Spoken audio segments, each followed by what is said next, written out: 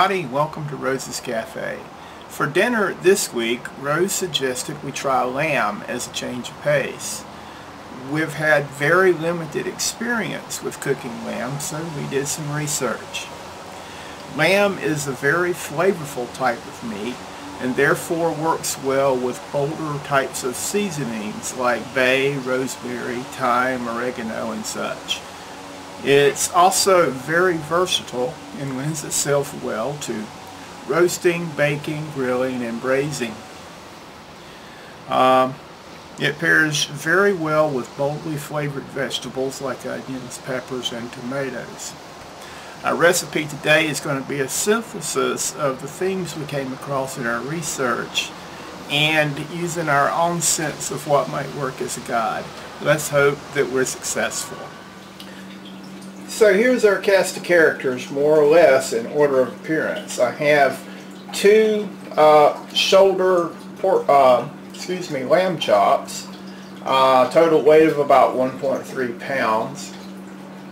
I'm going to generously salt and pepper them, and I'm going to pop them in the skillet where I'm going to have about 3 tablespoons of olive oil nice and hot, and I'm going to brown them well on both sides. At that point I'm going to remove the lamb chops from the skillet, put them on a plate and set them aside, and I'm going to have the onions sliced and the garlic cloves chopped up, and we're going to stir fry those in the skillet until they turn translucent, nice and aromatic.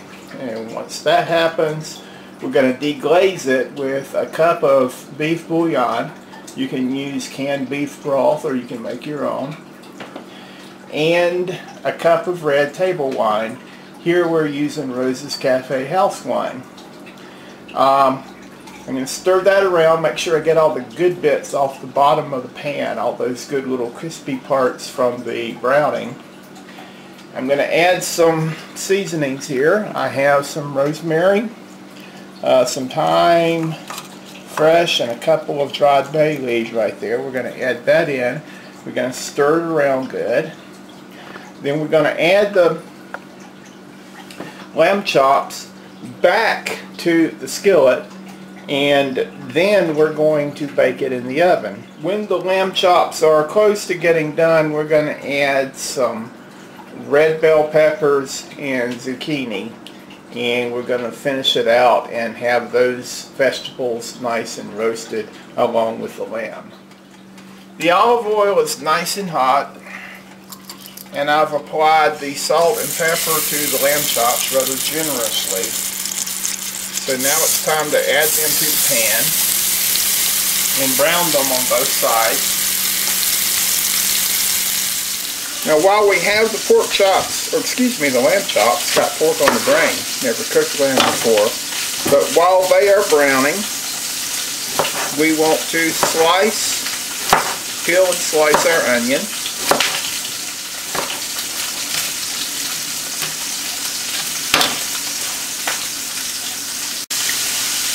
So you have a lot of half-moon shaped pieces, something like that. That'll be just fine. You also want to peel and chop up your garlic cloves. Now the chops are browned well on both sides, so we're going to move them to a plate for now and set them aside. Now turn the heat down to about medium and add your onions and garlic that you just chopped up.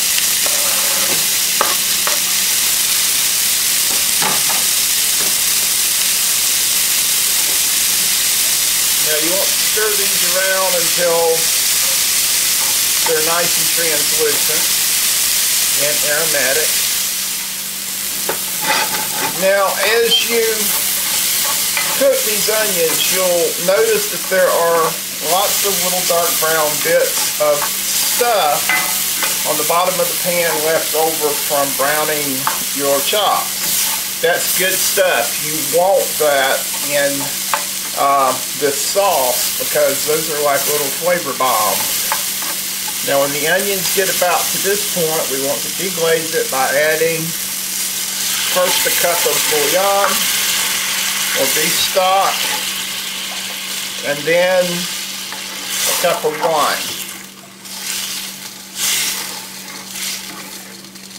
And we want to stir that around. Be sure you get these little flavor bombs all up off the bottom. We're also at this point going to add our bay, rosemary, and thyme. I wanted to make this last week, but I didn't have the time.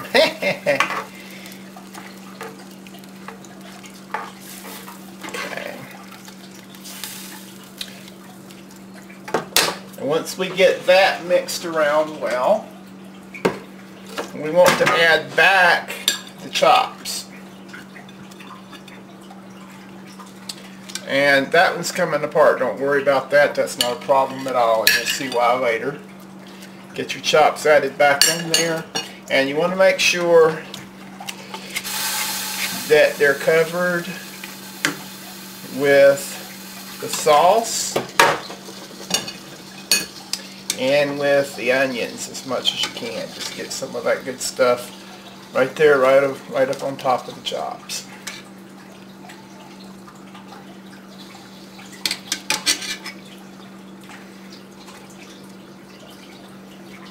Now when you're satisfied with it, you want to add a cover.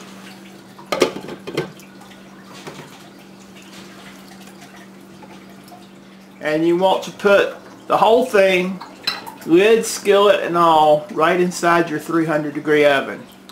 Make sure the lid and the skillet you use is oven safe. Most of the time it'll say something about it on the box when you buy the item. Now, while you're waiting for the half hour to be up, or excuse me, the hour and a half to be up for your lamb to roast, you can prepare the other vegetables, the zucchini, and you can chop it any way you want to.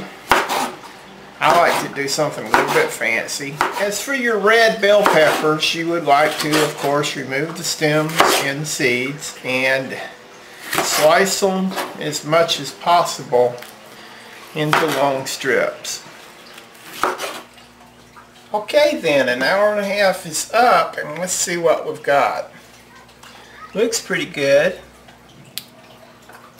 Getting pretty tender. The idea should be for the meat to be fork tender by the time we're done. So now it's time to add the rest of our vegetables and cook it a while longer. At this point we want to add the red peppers that we cut up earlier. And we'd like to add the zucchini. Now we're going to return this to the oven uncovered for about another half hour or so. So we've roasted our vegetables for about a half hour at 300 as well. So let's plate this up and see what we've got. So here is Rose's Cafe Special Lamb Chops. I'm going to pair it with, of course, a glass of Rose's Cafe House Red. And let's see what it tastes like. Ready? Here we go.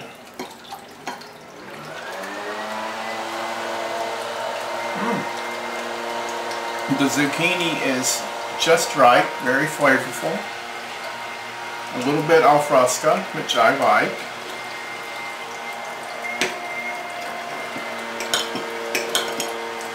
And the lamb itself,